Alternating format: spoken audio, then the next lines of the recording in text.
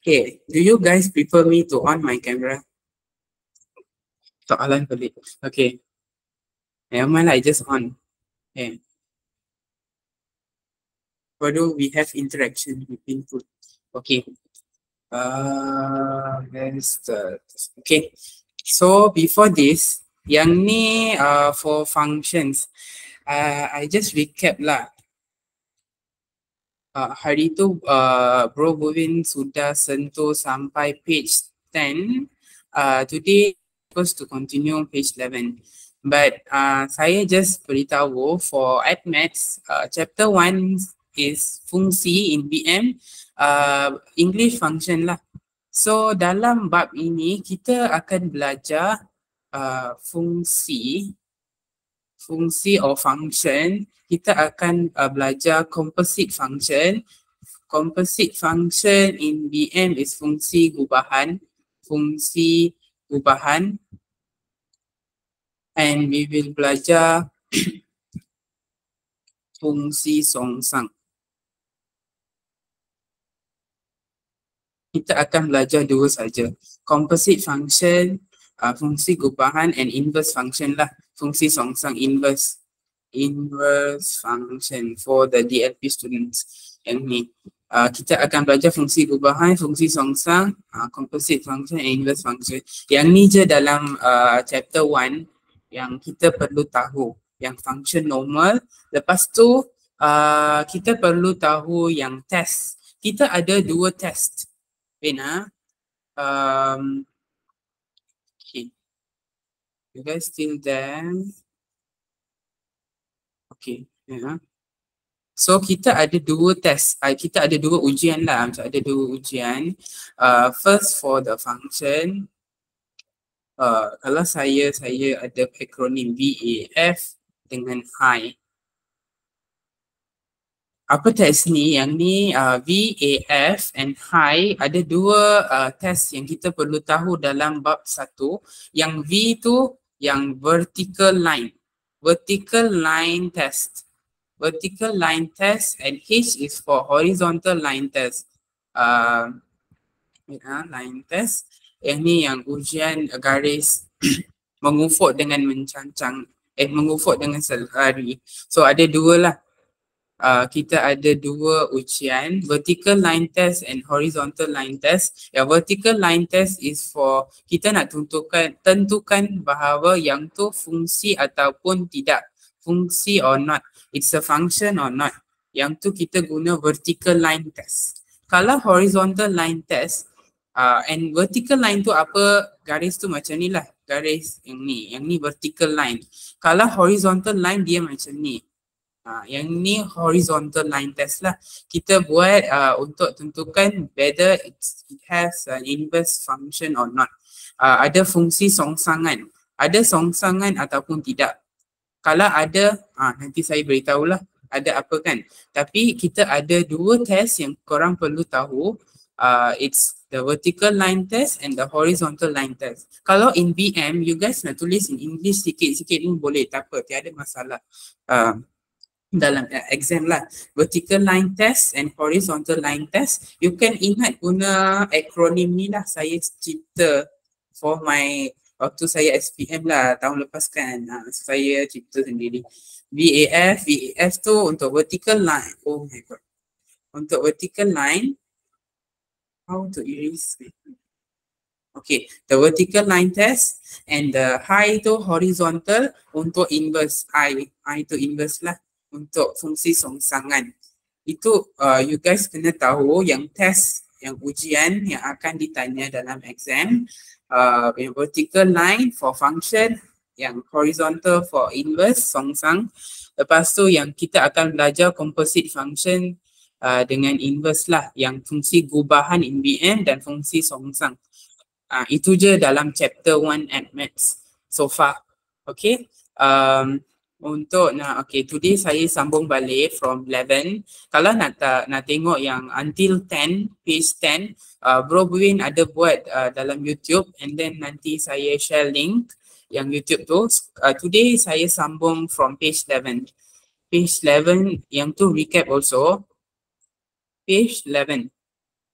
Okay, for this kita kena tahu for function, kalau fungsi in maths lah, untuk fungsi kita perlu tahu yang function tu one to one or more to one, relation dia more to one. Yang tu je yang fungsi, ataupun in BM 1 kepada 1 ataupun banyak kepada 1. We have two ni je. Kalau contohlah ada objek banyak kepada 1, dia fungsi. Kalau 1 kepada banyak, ini bukan fungsi. Not an function. Not function. Yang ni bukan fungsi. 1 kepada banyak bukan. Only you guys kena ingat yang belakang tu kena ada one. One to one or more to one. Kena akhir dengan image tu one image only. Baru function. So for this, yang which of the following relations are functions, state your reason. Yang ni dia tanya yang mana fungsi. Lepas tu nyatakan sebab lah. So yang ni kita boleh tengok. Kita tengok dulu x, y. This one, kita tahu 4, 1. 4 kita boleh beritahu in maths lah, ayat dia 4 memetakan kepada 1 lah. Maps, 4 maps into 1. Maps ataupun memetakan. Okay, in BM. Kalau you guys tengok, ini 4 to 1, hanya 1 je kan. Tapi you guys tengok image dia ada 2 arrow. So ada 4 yang masuk and 8 yang masuk. So it's banyak kepada 1. More to 1. So it's a function. Kalau yang ni guys tengok ada 2 kan, 1 je yang masuk. So it's 1 kepada 1. Kalau 1 kepada 1 it's function juga. Kalau yang ni you guys tengok, ini 1 tapi dia masuk 2. So 1 kepada banyak. Kat belakang image banyak. So salah, it's not a function. Kalau 1 je salah, semua sudah salah, not function. Kalau yang ni pun banyak kepada 1. More to 1 or 1 to more lah in English. Banyak kepada 1, more to 1. So it's not a function juga. Bukan fungsi. Sebab banyak kepada 1 is fungsi. Sebab kita akhir dengan 1. It's image tu 1 kan. Kita kena ingat kalau image 1, 1 terus dia function. Macam tu lah. So yang ni bukan yang ni function. Okay. Ni banyak kepada 1, 1 kepada 1. So it's function. Yang ni 1 kepada banyak bukan function. And yang ni banyak kepada 1, it's a function. Okay. Untuk yang ni, yang tadi saya kata, yang vertical line test, yang kita perlu tahu, you guys kena ingat VAF. Vertical line test for tentukan function or not, fungsi ataupun tak. Okay. So vertical line test just kena buat on vertical line lah pada graph tu. Just buat vertical line, vertical macam ni. Kalau you guys tak tahu vertical tu macam mana, tengok V tu, 1 kat atas kan, dua-dua bucu tu pun kat atas. Ingatlah macam tu. So and this. Kita boleh tengok yang ni, okay, 1 and 2. Ada 2 titik yang telah sentuh. Yang ni have to also. This one we have 1. So this one is not bukan function, bukan fungsi sebab yang ni telah sentuh 2 titik pada graph tu. Cuts through 2 points at the graph. Yang ni telah cuts 2 points at the graph. Yang ni pun bukan function, bukan fungsi sebab yang ni pun cuts 2 point at the graph. 2 points. Yang ni it's a function, betul. Yang ni function sebab dia cuts 1 point only. Kalau sentuh 1 titik, yang tu function, fungsi. Kalau dia sentuh 2 titik, bukan function, bukan fungsi. Itu pun kena ingat. You guys ingat 1 kan? Tadi saya kata 1 to 1 or more to 1. 1 kepada 1, banyak kepada 1. Yang akhir tu 1 kan? Macam tu lah. Kalau titik 1, kena 1 je, function. Kalau 2, bukan function. Lepas tu saya pilih soalan. Kita buat yang ni. The diagram on the right shows the graph of the function. Sekarang kita mereka bagi function. Okay, mereka bagi function and mereka kata fx tu 2x minus 4. Maksud dia yang ni x kan, yang ni y. Tanda fungsi untuk ni, yang notation untuk ni is fx equals to modulus. Yang ni kita panggil modulus. Yang ni, yang ada dua bar kan. Bukan bracket. Bracket tu lain. Yang ni modulus. Modulus garis tegak lah. Modulus, kita letak modulus sebab mereka bagi modulus. Apa function modulus? Siapa tahu apa function modulus? Cuba komen. Who knows? Apa function modulus? Ada tak sesiapa tahu? Yang belajar awal ke tiba-tiba kan? Kalau tak tahu, beritahu tak tahu.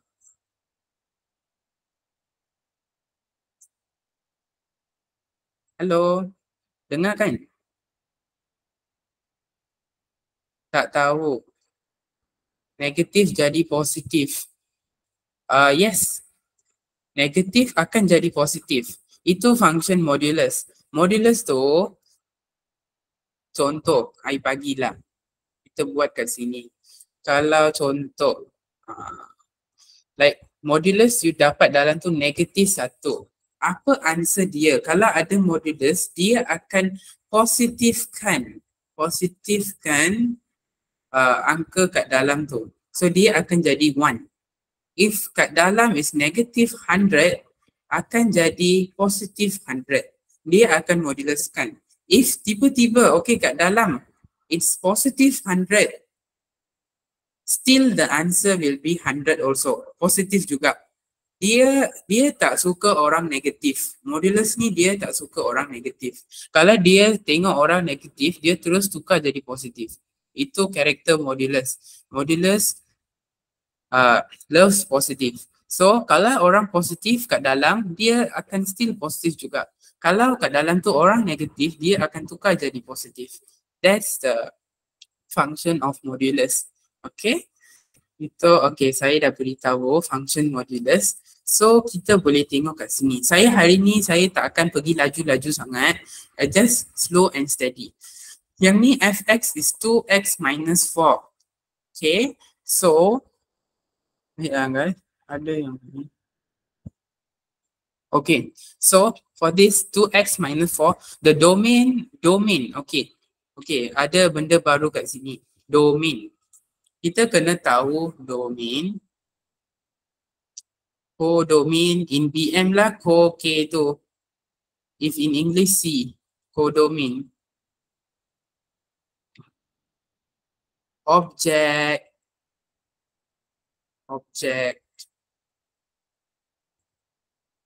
Image. Image and julat. Julat English range. So yang ni pun kita perlu tahu. Domain yang okay, contoh kat sini kita ada 1, 2, dia macam ni lah. Contoh saya bagi yang ni dia jadi 3 and 4. So domain is object. Domain tu sama macam object. Just kita akan buat yang set notation, tata tanda set. Tata tanda set in PM or set notation in English.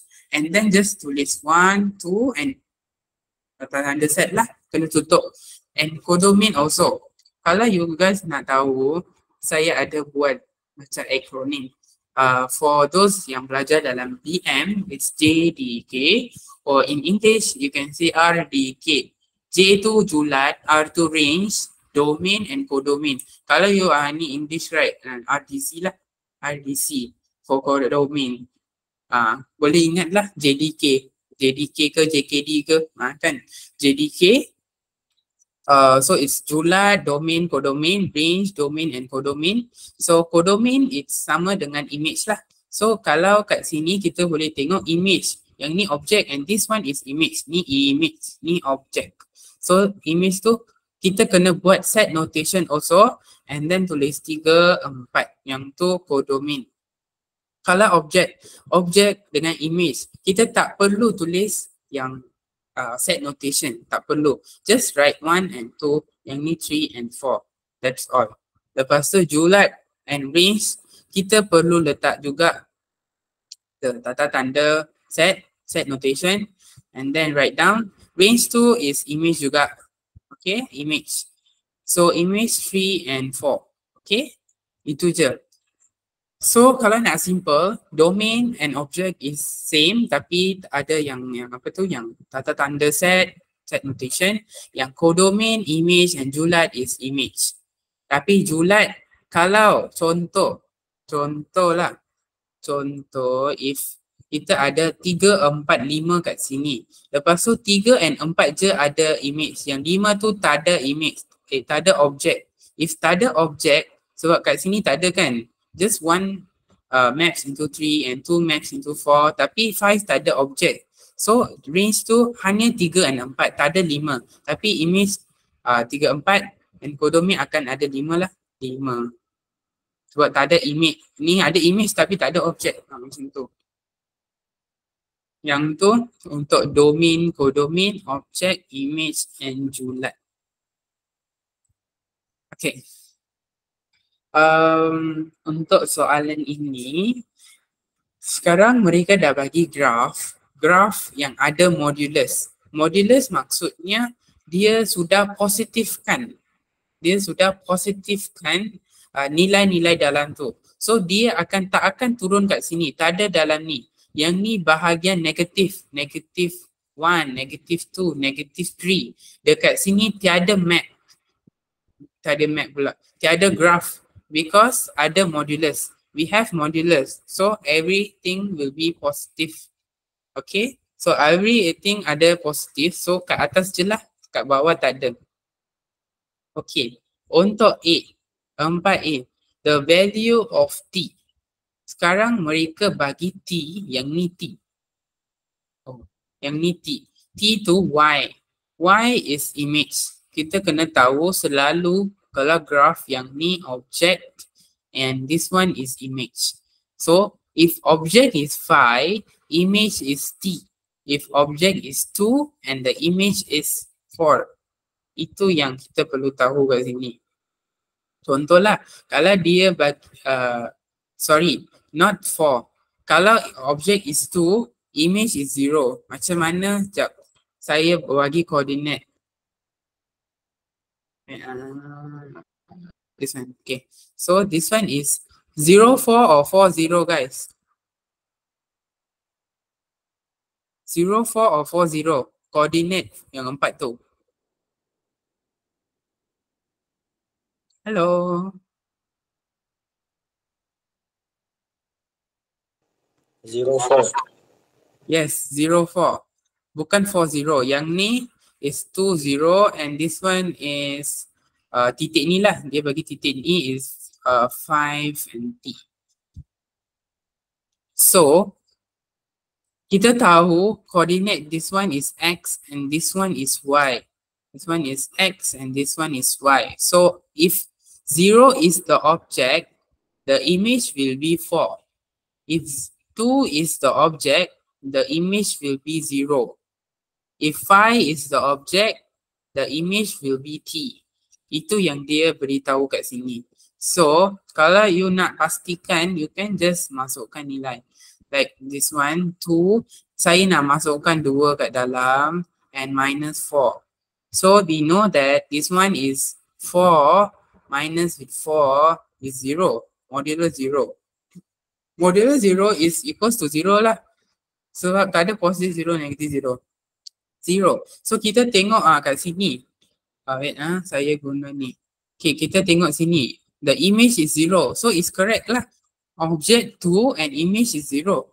Kalau kat situ yang ni. This one, object is 5. So and masukkan 5, substitute 5 dalam ni. And then cari what is the nilai dalam tu. Cuba guys. Try. Dapat tak? Dapat berapa? You need to write down 2, 5 minus 4. And what did you guys get? 6. Yes, betul. 3 Valen and Sofian. So, yang lain mana? Where is your spirit, guys? Jangan tidur. This is at max. First macam tu. Nanti akan senang if you do practice. Okay. So, it's 6. 10 minus 4 is 6. So, kalau ada modulus still positif lah. Sebab dalam tu positif 6. So, the T is 6. Kita sudah dapat T. Image is 6. Yang ni jawapan dia 6. Kalau the range of F base on the given domain. Dia tanya range untuk F base. Range tu tadi saya kata apa? Objek ke image? I need to go to the image. Yes, correct. Current is image. Yang lain, Z, Dejaswini, and yang others. Okay. It's range tadi saya kata image. So, tadi yang ni object. Ni object. And this one is image. Kita sudah dapat T tu tadi berapa? It's 6. So, kalau dia tanya range, jawapan ni dia bukan 0 and 6. You tak boleh tulis 0 and 6 is the range. Range maksudnya julat dalam lingkungan. Oh my god. Dalam lingkungan 2 nombor. 0 to 6. Sebab you tengok sini. Ada yang graph ni dia graph in BM selanjar lah. English continuous graph. Maksudnya yang ni 1 still ada nombor kat sini. Maybe 3 siapa tahu kan. And then yang ni 1.5 still ada number kat sini. So it's an continuous graph. Selanjar, graph selanjar. Bukan graph discrete. Kalau discrete graph yang tu dia 0, 4. Lepas tu tak ada garis-garis ni. Just 2 and then macam tu. Ada 2, 3 titik je. So it's discrete. Yang ni graph selanjar. So the image is 1, 2, 3, 4 and then 5 until 6. So kita boleh buat the range is for F base. F base tu maksudnya fx lah. Fx image lah. Image is 0 to 6. Maksudnya termasuk 0 and termasuk 6. Sebab tengok kat situ. Ada titik kat 6. Ada titik kat 0. Okay. Yang ni, this one, yang 2. So, we have 2 until 6. This one, everything is the range. 0 to 6. Guys, faham tak? Cuba komen. Faham. Faham, okay. Yes. So, range of values of x such that fx is lesser than 4. So, kat sini dia beritahu dia nak range of values of x when fx is kurang daripada 4. Kalau fx kurang daripada 4, you guys tengok kat situ, kat sini I use highlighter. Yang ni efek dia bagi berapa? 2x minus 4. You just substitute. 2x minus 4 is kurang daripada 4. Macam tu. And ada modulus. Jangan lupa modulus. So, sebab ada modulus, okay. I just bagi korang soalan yang easy sikit macam ni. Like, okay, contohlah. 2x minus 4 ada modulus sama dengan 6. Contoh. So, if 2x minus 4 and ada modulus is equals to 6. Maksudnya, modulus saya tadi katakan dia tak suka negatif. Dia suka orang positif. So, when the modulus kita pindah ke situ, kita akan dapat positif and negatif.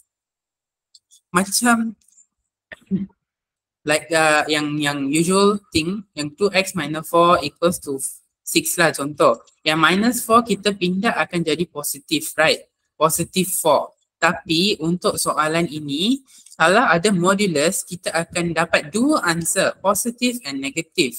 So 2x minus 4 equals to positive 6 and 2x minus 4 equals to negative 6. So you get two answers sebab ada modulus. You akan ada positif and negatif. So untuk soalan ini, sebab dia bagi dalam range, yang ni kurang daripada atau sama dengan, yang ni lebih besar daripada atau sama dengan, greater and lesser, and then macam tu lah. Ada banyak kan yang less than, more than, kurang daripada, lebih daripada. So yang ni semua range. Kalau ada range, yang ni kita akan tulis like this. Kita akan jadikan this one 4 and this one is negative 4. Tadi saya kata akan ada positive and negative. So positive and negative. And then kita buat this symbol and 2x minus 4. Modulus kita sudah ambil sebab kita sudah buat 2, 4 and negative 4. And then you just need to cari x sebab dia nak values of x, not fx. So x. So negative 4 pindah situ. Jadi positive 4. So okay guys, kat sini saya ada buat silap. Yang ni selalunya range kita akan buat 0 to, contohlah 0 to 6. Yang ni nombor kena kecil and this one kena besar. So kalau kat sini 4 negatif 4 maksudnya salah. Kena buat like this, negative 4 to 4. Kena kecil to besar. Ada yang komen ke? Okay, belum. Okay, so for negative 4 to 4, so kecil ke besar. Yang tu yang asas semua sama, akan sama. Apa-apa soalan kecil to besar. So negative 4 to 4. And then you just tukar. Kena jadikan dalam ni x saja. So negative 4 you plus 4. Negative 4 you plus 4, what you will get? Guys, negative 4 plus 4. Calculator. Jangan guna calculator. 4 minus 4 is 0. Okay. Negative 4 plus 4 is 0. So 0. And then yang ni negative 4 you akan plus 4. 4 plus 4 is 8. And then 0, 2x 8 kan. Lepas tu you divide with 2, divide with 2 and divide with 2. Sebab kita nak values of x. So 0 divide 2 is 0. And 2 we divide dah ada x. And 8 divide 2 is 4. This is the answer. Faham tak? Can you understand? Understand. Yang lain boleh understand? Kucing jalanan understand. Yang lain lagi-lagi. We have 21 here. Sofian, okay. So, okay, you guys understand lah. Okay, yang tu. Okay, I think yang ni you guys boleh buat homework. Nanti you dapat buku teks, or if you rajin, you can use your online textbook and then do this question. Yang ni pun boleh keluarlah exam. Selalunya for this chapter, function dia akan ada soalan application. Usually dia tak akan tanya 2x minus 4, so x tu berapa. Dia tak tanya macam direct as that. They will ada pusing-pusing lah. It will be hot question. So yang ni composite function 1.2. 1.2 is fungsi gubahan in BM. BM fungsi gubahan. Tadi kita dah belajar fungsi. Fungsi only. Fungsi sahajalah. Sekarang fungsi gubahan. Fungsi gubahan maksudnya we will have two things here. Tadi kita ada like this kan, ada 2 and then macam ni maps to what? 2, 4 and 6, 8 contoh. So this one is GX. Sekarang kita akan ada extra one. We will have a new member in our family. Family kita akan ada a new member yang akan jadi another one. It is 10, 12. Yang ni contoh fx. Sebab ada new member, if you nak dapatkan yang ni ke situ. Okay, ni yang first. Yang X contohlah X, Y, Z. Yang X memetakan kepada Z.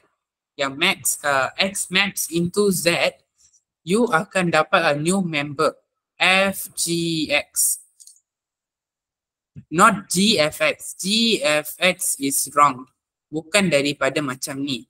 Walaupun arrow pergi macam tu, you akan baca terbalik. FGX like this. FGX. Itu yang akan X memetakan kepada Z. X maps into Z. FGX. Sebab ada new member, kita panggil dia fungsi gubahan. Composite function. Okay, itu yang bezalah. Tadi function 2 only, now we have 3. Itu yang dia bagi kat sini lah. Okay. So, kita buat dulu yang example questions. Ni page 14, okay. Example questions. Okay. We have 2 functions. Sekarang kita ada 2 fungsi. Macam tadi saya kata, fx is 2x. So, gx is x square minus 5. Sekarang mereka nak composite function of half gx. Mereka nak ini. What is the nilai kat situ? So, untuk ni, untuk fungsi gubahan, kita kena buat like this. Okay, I write down here. I do here lah.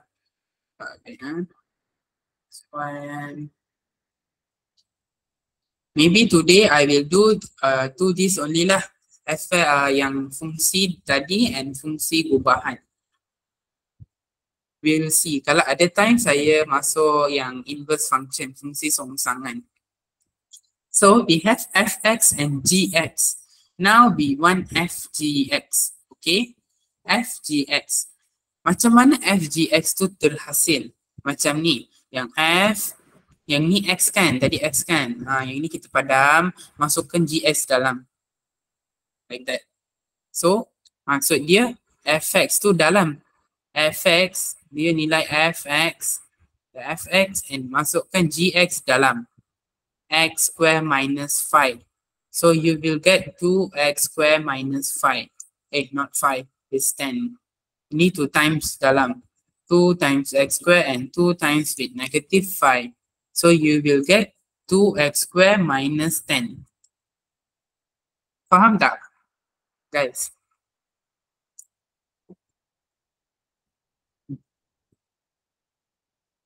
Yang ni fungsi gubahan. Maybe first time akan ni, tapi okay, faham. Sofian and Kucing, Z, understand 3 value. Okay, yang lain, okay, hopefully you guys understand as well. Yang GFX, okay, sekarang kita tukar. Tadi FGX kan? Sekarang GFX. G dalam tadi X. Lepas tu sekarang dia bagi FX, kan? GFX. So, GX tadi apa? GX is X square minus 5. So, dalam tu ada fx. Maksudnya 2x dalam tu. So, yang ni you gantikan dengan 2x square. Okay? So, square tu jangan hilang. So, you will get, yang ni kena kuasa 2 kan? 4x square minus 5. This is GFX. Kalau you know the concept, it would be easy lah. Like FGX, so masukkan GX dalam FX. GX tu masuk dalam FX. Kalau GFX, FX masuk dalam GX. Macam tu. So, okay, kat sini dia bagi F2. F2X. Maksudnya, we will have FFX. Sebab ada 2 F, kita dia beri F2. F kuasa 2 sebab we have 2 F. FFX. So, FFX macam tadi juga. Okay, saya buat a big thing. And this lah. F and this tempat X kan. So, FX. Maksudnya we have fx tu tadi apa? 2x. 2x. So fx dalam tu pun fx. So 2x tu masukkan dalam ni lah. 2x. So you will get 4x. Macam tu. Okay. Yang tu untuk f square x. You need to write down yang ni tau. Guys, yang ni kena tulis. Yang ni f, g, x kena ada. Baru faham. Baru pemeriksa tahu, okay, you sudah buat betul. Macam tu. Kalau you tinggalkan macam tu, mungkin pemeriksa tu tak bagilah. Okay. So, g square x. Sama juga. Okay, saya sekarang bagi korang cuba, okay. G square x macam ni. G square x. So, maksud dia gx. Okay. So, what is the answer? Korang buat yang ni gx saya sudah bagi. Gx is x square minus 5. Okay. So, cuba buat gx. What is the answer? Type.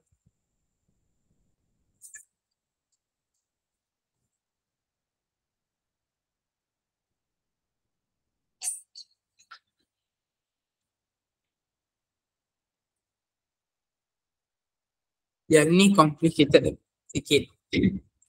Tapi tak complicated sangat. Just ada x square minus 5. Lepas tu gx kan. So, kena masukkan x square minus 5 dalam tu.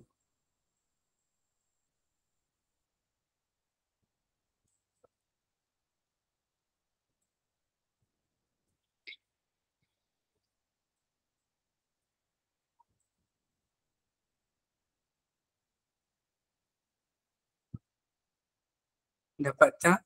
Anyone? X. Oh, what's that? X kuasa 4, negatif 5, X kuasa 2, 2 minus 5. Bukan. Not that. Ada masalah kat belakang. Tak apa, I tunjuk lah, I tunjuk. Okay. So, now we have GGX. So, we have X square minus 5. Betul? Lepas tu, GX juga kat dalam. So, yang ni kita erase buat X square minus 5. Okay. Sekarang masalahnya yang ni you guys sudah tahu. Tapi sekarang tak tahu macam mana nak kembangkan kat dalam. So, yang ni, yang macam I ajar semalam, for maths, who join my maths class, X tambah 4 like this. So, kuasa 2, what will you guys do? X kuasa 2 dulu, X kuasa 2, X kuasa 2, and you guys kena darabkan. Tadi semalam saya kata, ni you need to times with this and with this. You need to times. So 4 times 2 is 8, and 8 times X is 8X, and plus with 4 kuasa 2, 4 power of 2, you will get 16. Yang tu macam tu lah, yang normal. Kalau sekarang you have X square minus 5 kuasa 2. Sekarang macam tu, it's still the same. X kuasa 2, you akan kuasa 2. X kuasa 2, you akan kuasa 2. Wait saya kena tolak ini ke tengah. Tak ada tempat. Okay. Lepas tu, you kena darab. Yang ni kan saya kata darab and we times with this also. So, negative 5 times with 2 is negative 10. And times with x square is negative 10x square. And then, negative 5 kuasa 2 is positive 25. 5 kuasa 2. Negative 5. Negative 5 times with negative 5, you will get 25. You tekan calculator, kalau dapat negatif maksudnya salah. Jangan ikut calculator. Yang ni is positive 25 because negative 5 you times with negative 5. So 25. Yang ni lepas tu kita kat sini ada 2 kan. So kita times with this. X 4 minus 10 X square plus 25. Macam tu. Okay. Nanti you guys akan dapat Wait okay. Tadi x square. Okay. We still have one thing kat sini. Wait kat sini tadi saya ada ni kan minus 5. Jangan lupa minus 5. Don't left it out. Negative 5. So yang ni jangan kuasa 2 kan negative 5 ni. So tak ada kuasa 2 pun kat situ. No power of 2. So you just minus with negative 5. So 25 minus 5 is how much? It's x4 minus 10x square 20. This is the answer for g square x. Guys, boleh understand tak? Guys, kucing jalanan, 3 villain. Tadi siapa lagi? Tadi saya sudah lupa. Sofian Sofian and Haren. Yes. You guys boleh understand tak apa? Saya bagi another soalan for you. Macam ni. X square plus how much? Okay, 4 square. Okay, cuba try buat. Bagi tahu jawapan. If you are correct, nanti you faham.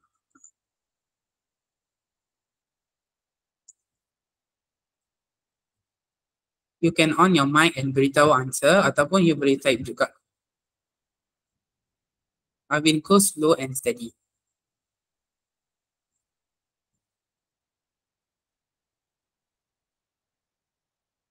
Sebab yang ni semua tak ada dalam maths.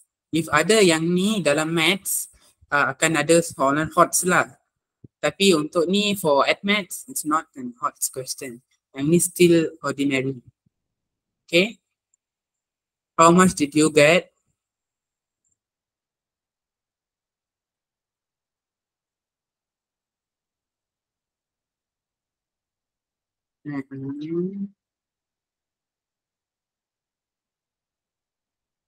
Okay, 12/1.4.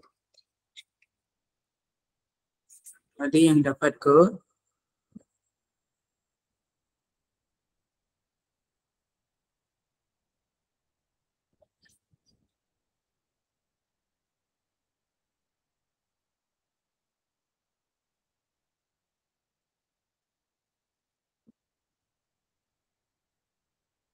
Zaid, what did you get?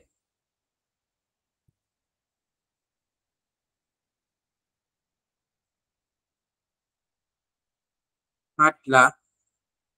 Ayo, how hard nanti. Sofian, 3 villain, Haran, all the rest. Okay, ada answer dia. Okay, x kuasa 4 plus a. Okay. Yes. 3 orang dapat jawapan yang sama. So, I think it's correct. Saya belum cuba lagi. Wait x kuasa 2. Okay, 4. Okay, 8x square plus.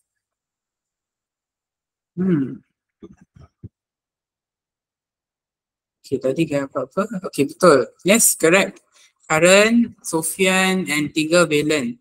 Guys got it correct. Okay, for Z, it's simple. Jangan think it's susah. Jangan remove your thinking that is tough. X kuasa 2, you kuasa 2 juga. X kuasa 2 macam ni. X kuasa 2, you kena kuasa 2 kan. So X kuasa 2, darab 2 ni kena darab. Kalau ada kurungan kuasa 2, you kena darab dengan dalam. So X kuasa 4. And then plus with 4 times 2 and times with this. So 8 times with X square. So 8X square plus 4 power of 2. So 4 times 4 is 16. So 16. Itu je. Yes, kena kembangkan. Yes, need to expand. Okay. Can Oops. Forgot already, cuci terlalu lama. Okay, need to refresh. School is going to open Jangan lupa school. Okay. So yang tu yang okay. Maybe we can do this question. Yang composite function, you guys need to do more exercises, okay? Fungsi gubahan kena buat banyak latihan. Kalau buat banyak latihan, baru you can understand lah ni macam mana you guys akan dapat. So yang ni FGX sama dengan G. Ni FG sama dengan GF. Maksudnya yang ni apa? Composite function. Composite function FGX is equals to GFX. So find the relation between H and K. Just kita try apa yang dia bagi kat sini. Okay, you don't understand what is the relation. Apa hubungan H dan K. Okay, you tak understand yang tu. Just buat yang ni. Apa yang dia beri. FG and GF kan. So just buatlah.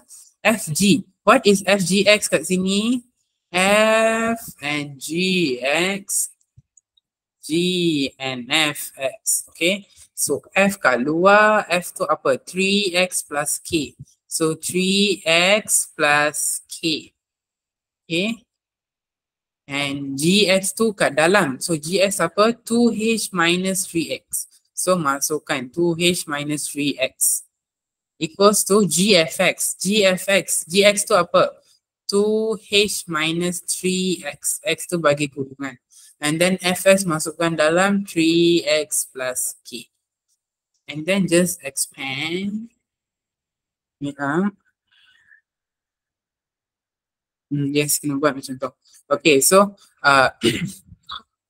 just expand.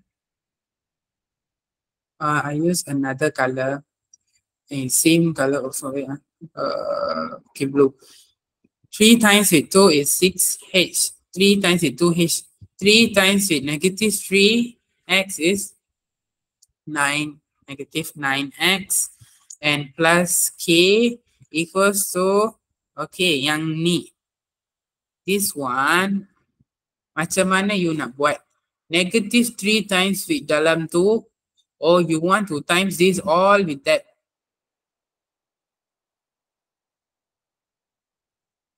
Apa jawapan? You times with 3 only ke, negative 3 only, or you need to times with everything in the front? Siapa tahu? Oops. Yes, betul Karen. Times with negative 3 only. Times with negative 3. Okay, bukan semua. Kalau semua macam ni, yang you nak times this with this, everything. Maksudnya you will have here a bracket. Akan ada kurungan. So you baru times semua. Kalau yang ni, oh my god. Hanya negative 3 times with that. So 2H, negative 3 times with 3X is negative 9X. Negative 3 times with K is negative 3K. Okay. And then sekarang, okay. Sekarang kita dah buat ini kan. Now they want apa? Relation between H and K. So you just pindah semua yang H kat sini and K kat situ. Okay, you need to pindah-pindah maksudnya.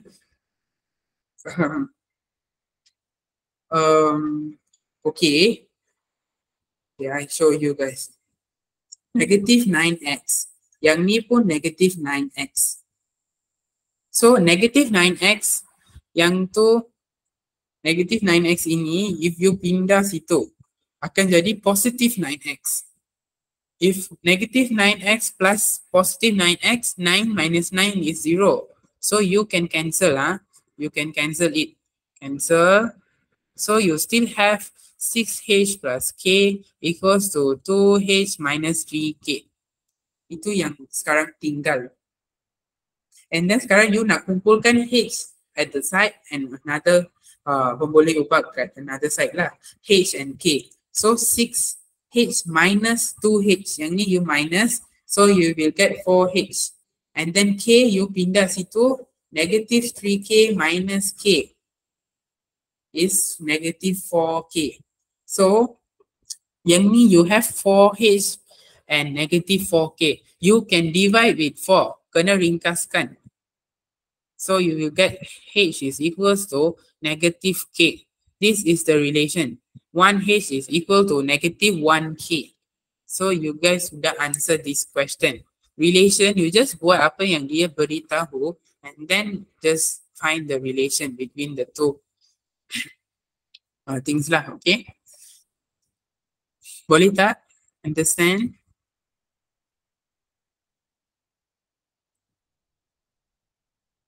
Yes, got it. Understood. Boleh. Lain, siapa lagi? Aina, Aisyah. Yes, faham. Doci Jimny. What is that? Doci. Okay, Colin, yes, Riyadshana. Raudatul Damia, Roshni, Wahida, Sharwani, Sufian, Sudarmadi, Tejaswini. Okay, Vishnu. Okay, so semua you can get the answer. Okay, so this one.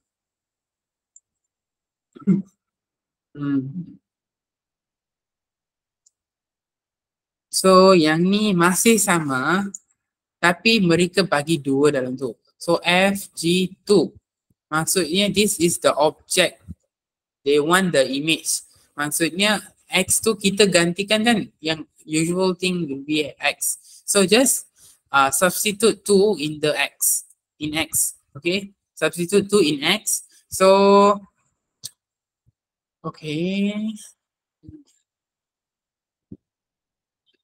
Fx is x minus 1 and gx is x squared minus 3x plus 4. So now we want fgx. So you just do fgx, composite function of fgx lah. So f tu kat luar, x minus 1, okay? So gx kat dalam, masukkan gx kat dalam tu. So yang ni you masukkan, you will get x squared minus 3x plus 4 minus 1. So you will get fgx is x squared minus 3x minus 3. Positive 3. 4 minus 1 is 3. Okay. So fgx is x squared minus 3x plus 3. Okay. Lepas tu just masukkan 2 dalam tu. Dalam ni lah. Kan sekarang mereka bagi fg2. So x tu sudah jadi 2. So 2 square minus 3, 2 plus 3. So jawapan dapat 1. Betul lah. Okay. Okay, for example, if macam ni, fgx is 7. Macam tu, yang tadi kita dapat x square minus 3x plus 3 equals to 7. Okay, equals to 7. So if equals to 7, maksudnya yang ni, kalau nampak macam ni, nampak apa guys? What can you see from that? What's the equation? What type of equation is it? Linear, non-linear, quadratic? What is that? Ax plus bx plus c. Where is your square? Okay, ax square. What's the, apa nama tu? What type of equation is it? Nama equation. Yes, quadratic. Not gubahan Yang ni, yang tu fungsi gubahan. Composite function. Yang ni nama yang x square minus 3x plus 3 is quadratic function. Persamaan quadratic. Okay. Kalau persamaan quadratic, kita sekarang nak cari x. Find the value of x lah. Soalan ni find the value of x. Cari nilai x. Values of x. Of x. Cari nilai x. Ada dua macam tu, nilai x.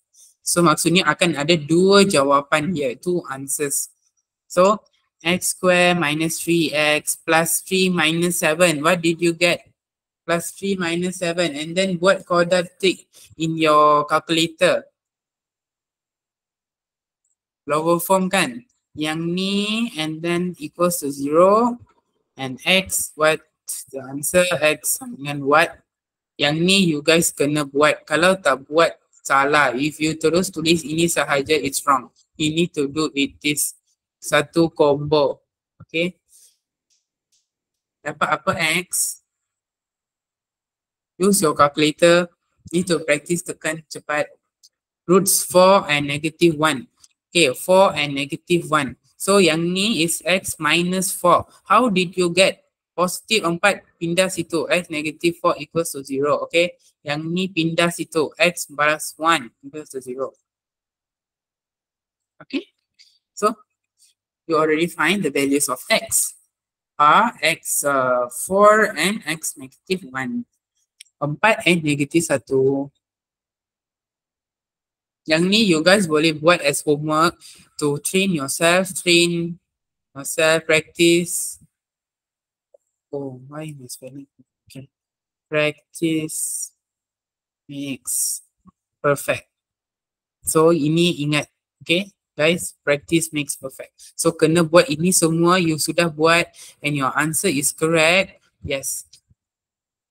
Excellent dah, okay. Page 15. If you want to take note, page 15, okay? Page 15.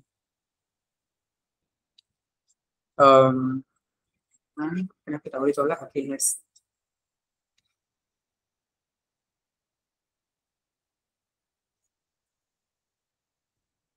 Okay. Untuk soalan ini, now, tadi kita sudah belajar. Fx sudah belajar, Gx sudah belajar kan? We already learned about that. And then if we have two things here, we already learned also. Composite function, fungsi gubahan.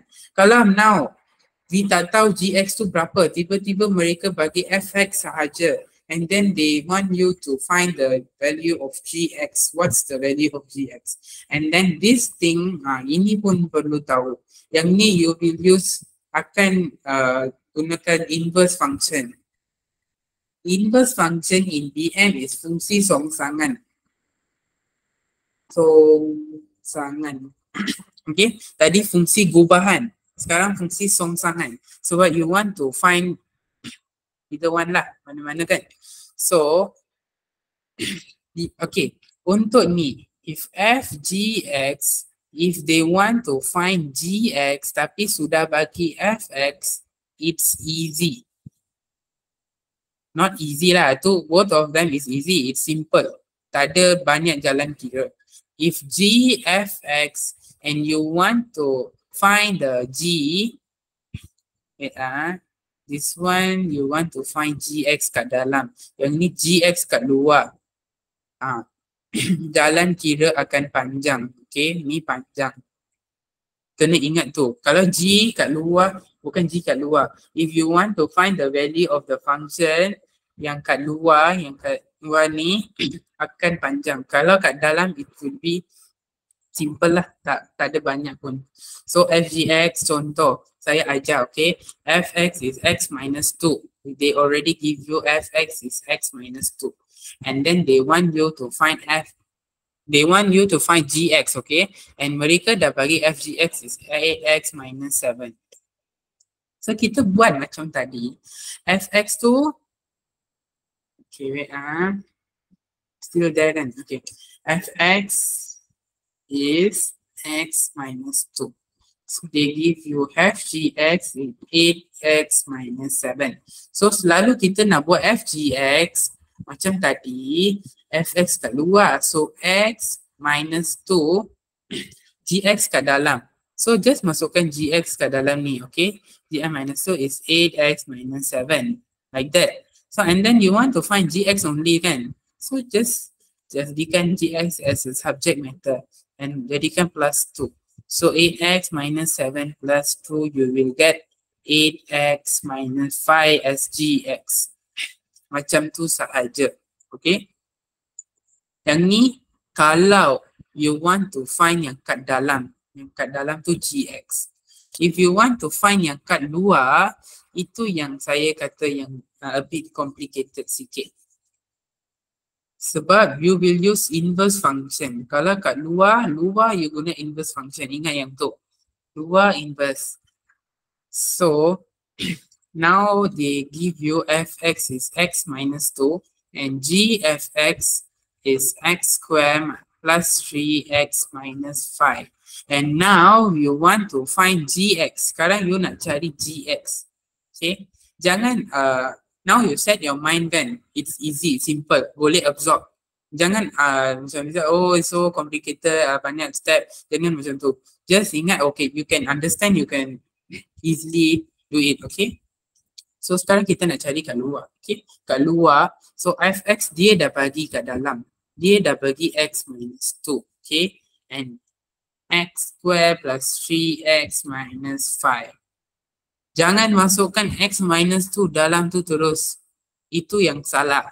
Tak boleh masukkan. So kita now we want to find, okay, we want to find gx. Now we want to find gx. So if you want to find gx, you need to cari fungsi songsangan untuk x minus 2. So you boleh ambil apa-apa subject matter, boleh jadikan m, if you want to jadikan a or whatever kan, macam y ke, yang usually mereka ambil y x minus 2. And then sekarang kita jadikan x tu subject matter, itu yang jadikan songsang. Inverse tu kita nak jadikan songsang kan, songsangan. So x tu akan jadi subject matter. Tadi y, now it's x. So y plus 2 equals to x. Macam ni. Sekarang kita dah jadi inverse, and then now you have x. Now you have the value of x. So x tu you sekarang boleh masukkan dalam tu. Tadi y sama dengan x minus 2. Sebab tu you tak boleh masuk terus dalam equation ni. Sekarang you dah jadi carikan x, and now you can substitute nilai x tu dalam tu. So you will get now y plus 2 square plus 3 y plus 2 minus 5. Macam ni. Okay. And then yang ni kalau you guna cara pantas, it will be more easier lah. If you want to use the cara rama-rama tu, yang ni, this, boleh find juga. Okay. So for admits you kena cepat. So I guna yang cepat lah. Tadi saya dah ajarkan. 4, okay, plus yang ni times 3y 6 minus 5. So you will get y square 4, 3. So it's 7y 4 plus 6 minus 5. So you will get plus 5. Okay. Sekarang you cari tu gy. Sebab tadi sekarang mereka kita apa? Kita cari x kan tadi. So dalam tu semua y. Jadi tiba-tiba tak boleh you tulis kat depan x. Gx is wrong. Sebab dalam tu ada y, not x. So sekarang kita jadikan gx, so just tukar x square, y tu jadi x lah, 7x plus 5. You kena tunjuk last jawapan macam ni, baru betul. You tinggalkan ini tak dapat markah. Sebab now they want you to find the function of gx, not gy. Okay? So this is the answer. Oops. Guys, faham tak?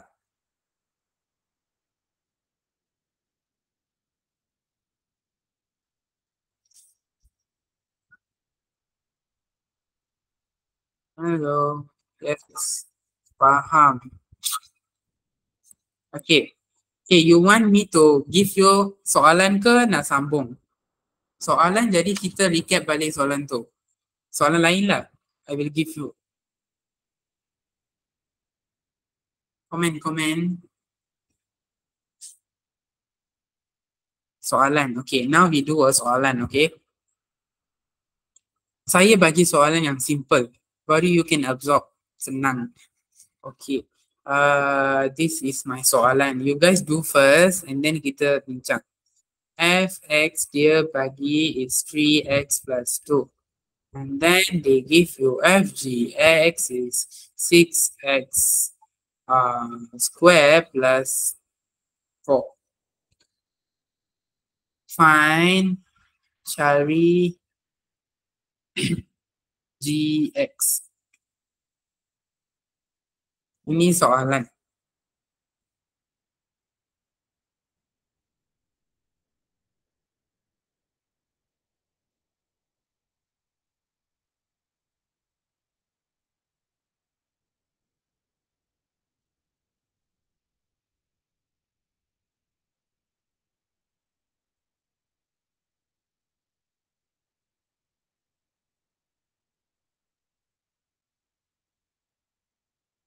Okay.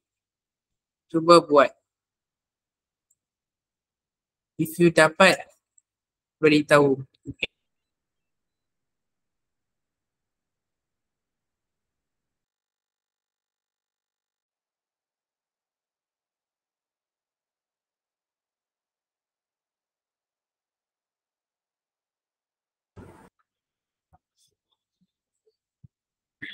Fx, WE and FGX sudah ada. Now you just need to find GX. GX kat dalam. Dalam senang. Luar baru panjang jalan kira.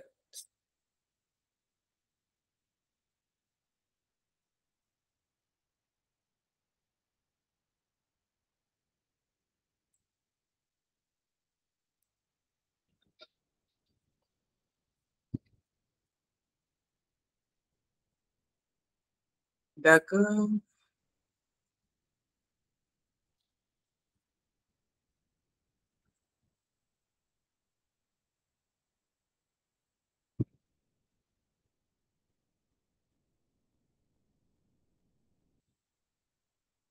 Zaid, what did you get? Tiga Valen, Sofian, Tejaswini. Who's lagi kat sini? Damia, Karen, Aisyah. Siapa lagi? Quenin, Wahida, Sharwani, Sofian, Sudarmati.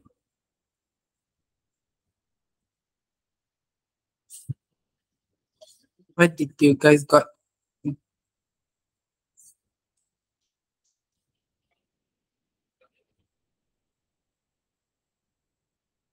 I will wait until 9:10.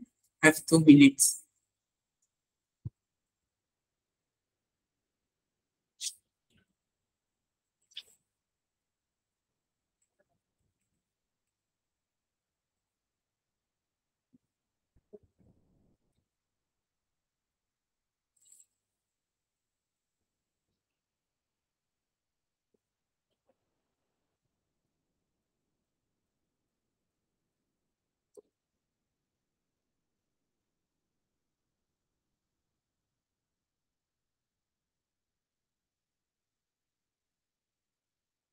Dapat tak?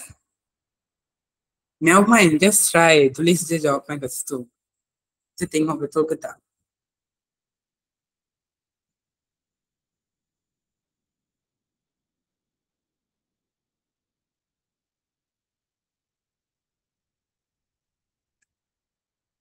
CX.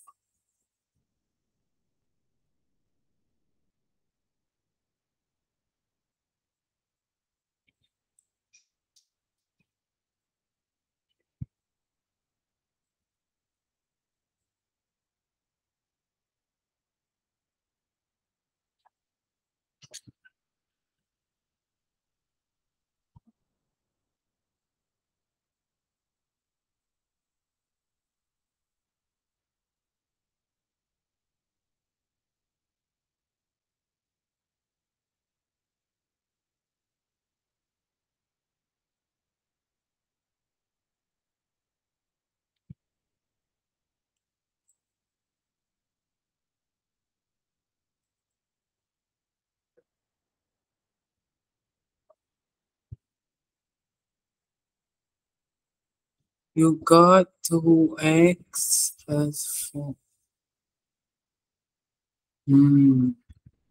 Macam mana 2x plus 4? Karen? GX. Fx is 3x plus 2 and FGX is 6x square plus 4. So sekarang mereka nak GX. So Fx kat luar. So just masukkan yang 3x. Sekarang kita tak guna composite function sebab wait got stuck. Okay.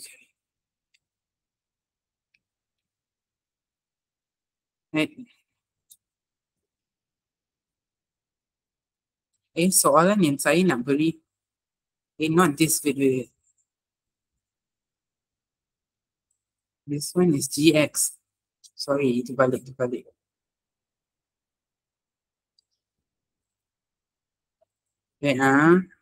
FGX 3x plus 3. Oh my god, not 3x plus 2. It's 6x square plus 4.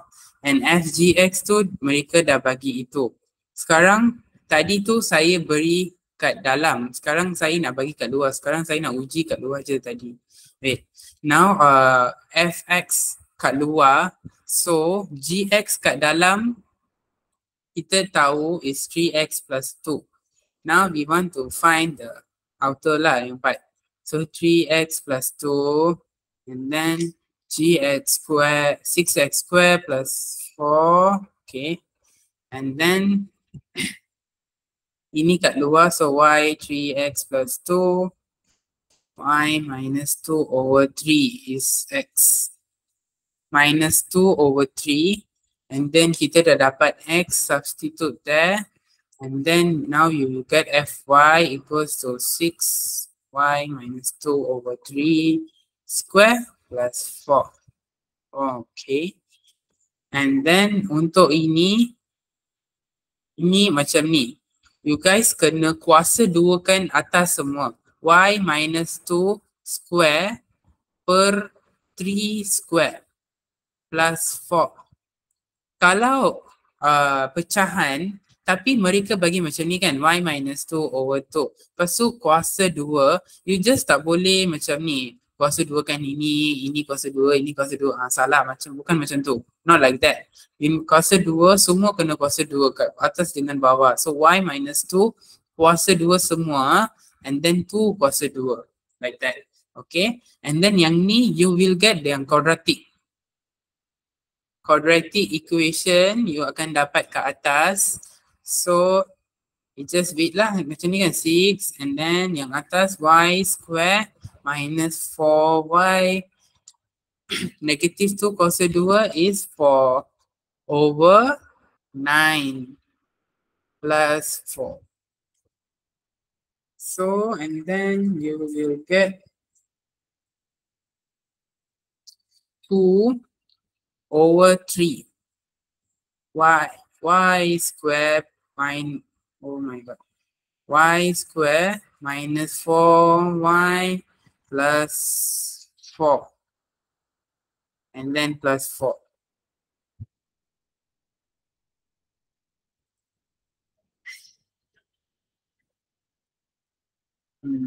Kalau you nak kembangkan like this, 4y and plus 4 over 3 kan, yang ni.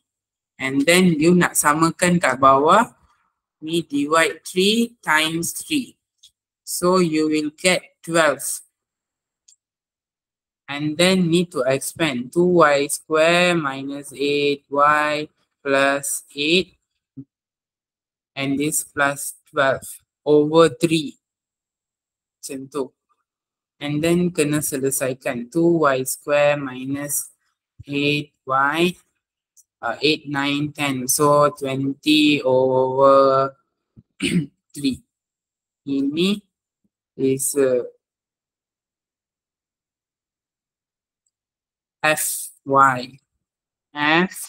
So and then kita gantikan jadi Fx is 2x square minus 8x plus 20 over 3.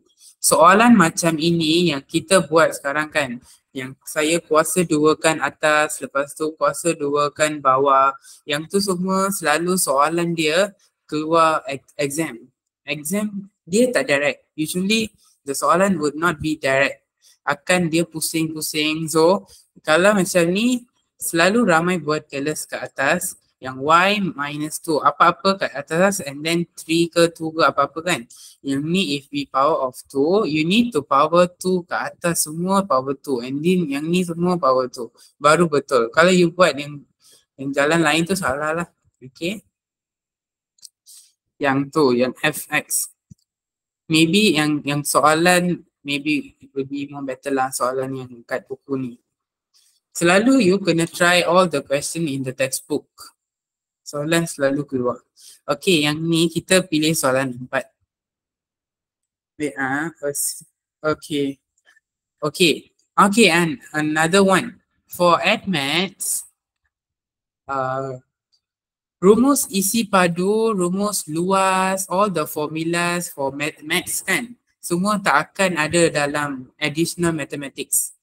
Yang macam rumus silinder, rumus cone, sfera, everything tak ada dalam maths formula sheet.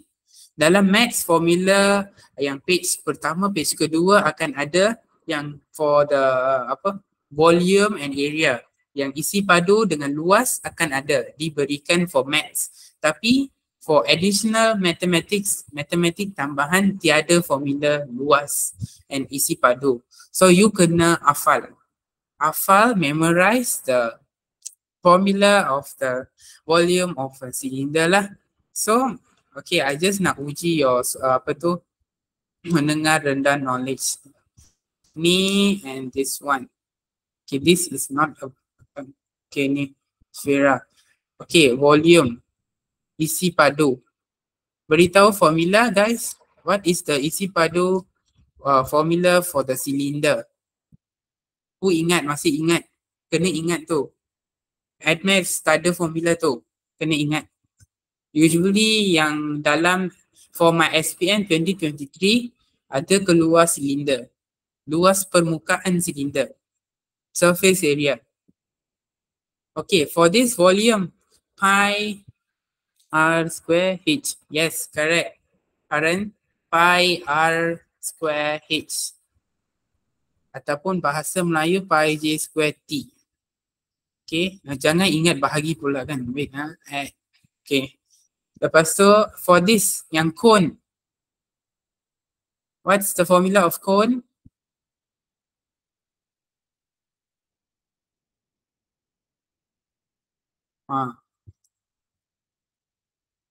In the textbook. I think in this textbook there is no any formula also. So kena ni, ingat. Dah dapat ke?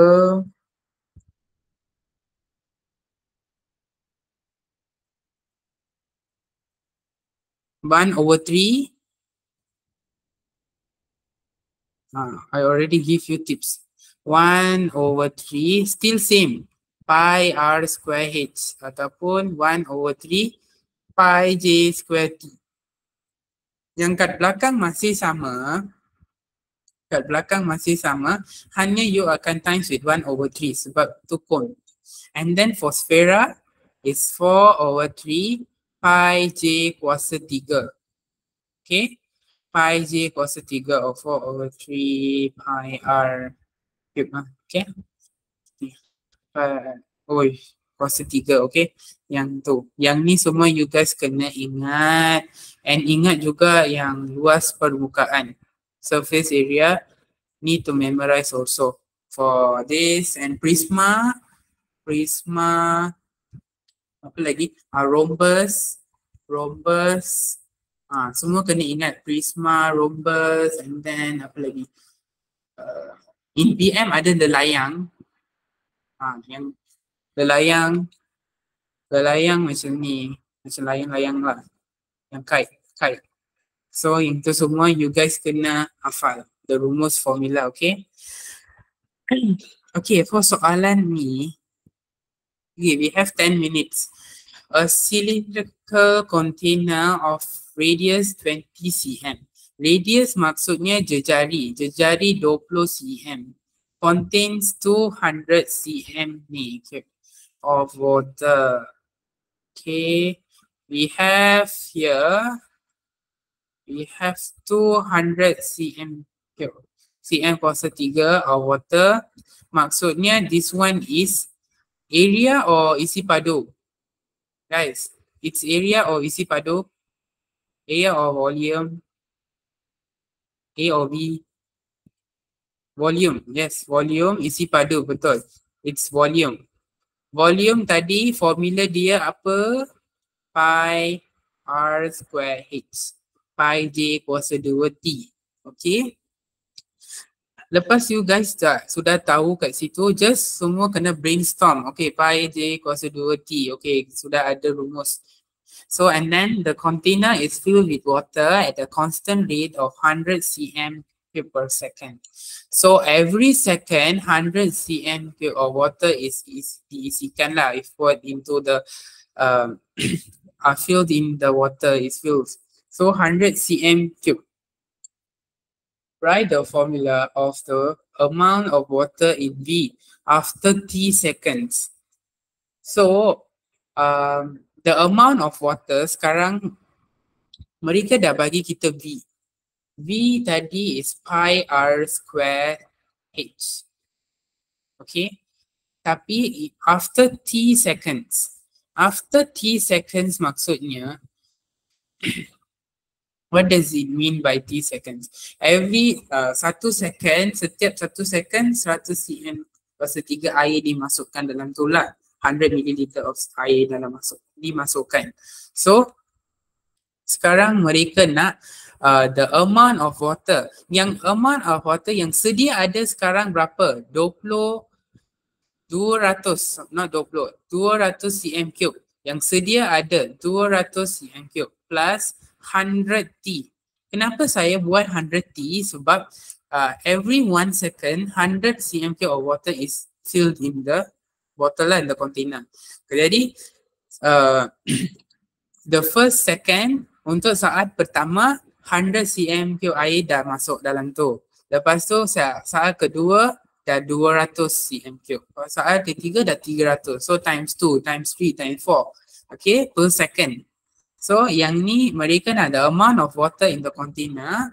Yang ni yang sedia ada, yang adalah memang dalam tu 200 cm cube and then we add with 100 times with E.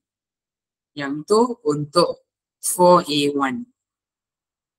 With 4A2, the height of water in the container in terms of V. So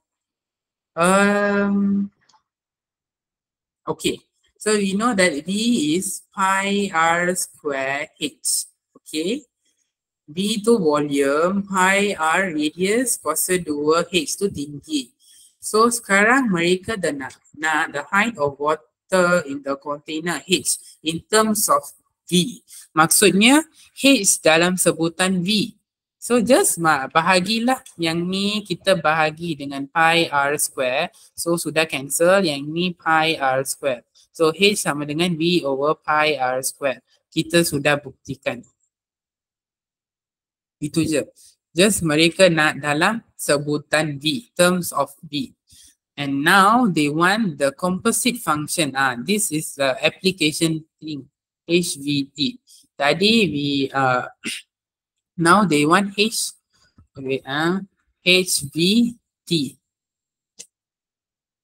HT dengan VT. Now we ada VT. Yang ni is VT lah sebab ni V kan, volume, and then kat belakang ada T, so VT. And then H is HV. HVT kan, yang ni H. H kita sudah dapat. H sama dengan V over pi r square. Okay, so tadi kalau kita sekarang kita nak buat ni, first kita ambil H. H tadi apa? V over pi r square. And then V tadi yang ni V, this one, 200 plus 100t. So 200 plus 100t. Just masukkan dalam V sebab yang ni VT kan. So okay, kalau nak simple tulis V lah. So V ke atas, bawah pi r square. Still same. So the jawapan ni lah. The answer is if HVT is 200 plus 100t over pi r square. Itu untuk yang fungsi gubahan. HVT. Okay guys, faham ke? But that's the formula of 3D shapes are not included in the examination paper. Yes, 3D shapes are not included. You need to memorize by yourself. Yang Yang usually yang keluar yang cylinder, cone, apa lagi? Yang 3D lah, everything. Tak ada dalam advanced paper. Yang 3D, 2D, everything tak ada dalam advanced paper. Semua yang ada is just from your buku teks yang daripada syllabus advanced, itu je yang ada dalam your examination paper. Yang daripada matematik semua tak ada dalam advanced, okay? Yang apa lagi? Yang selalunya yang luas lah, luas, ya area, volume, isi padu semua tak ada dalam tu. Okay. Okay, faham tak? Am I too fast? Understand. Faham. Untuk reduce. Okay. Faham. Oh, giraffe. Okay, giraffe join. Okay. So yang ni yang composite function lah. Fungsi gubahan. Understand. So now sekarang mereka bagi find the height of water in the container after 20 seconds. Find the height of the water. Now they want the height of the water. Height of the water, tinggi si air yang telah diisikan dalam tu. Contoh air sampai paras ini. So mereka nak height lah. Height tu berapa height dia. So after 20 seconds. So time they already give you 20. 20 ni is time. Ni time. So just substitute into the formula yang kita sudah ciptakan. HVT. So HVT, this one. Ini yang betul macam ni lah. HVT is 200 plus 100. 20 seconds. So T is 20. Pi R square. Okay, we still have R. So cari what is the value of R. Kena tengok ke atas. Soalan tu bagi ke tak? The container radius is 20 cm. They already give you radius jari tu 20 cm. So just masukkan 20 dalam tu. Yang ni. Pi 20 square. This. And then what did you get? Answer 20 square is 400. So 200 divided with 400 is 0.5. 1 over 2. So you will get kena darab dengan pi. So you will get 1.75 cm. That's the height.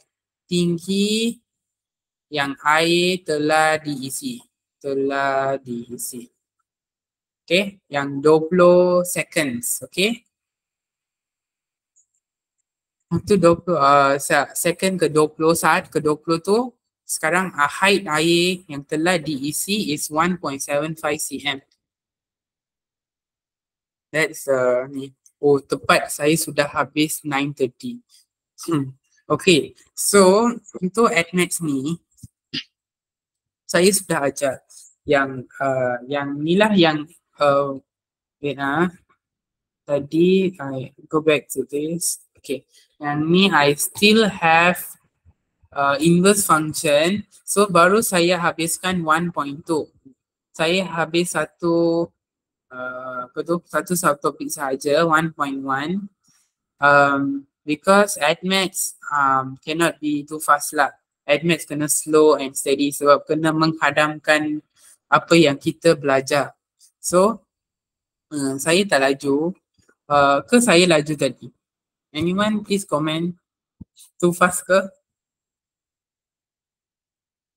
Just nice. No. Perfect. No. Okay. Okay. Not too fast sebab kalau saya slow lagi nanti tak cukup masa. So this is the correct speed lah, yang medium speed. Saya tak laju sangat. So for admax, okay, saya off dulu. Wait off dulu the recording. Thank you. Subscribe.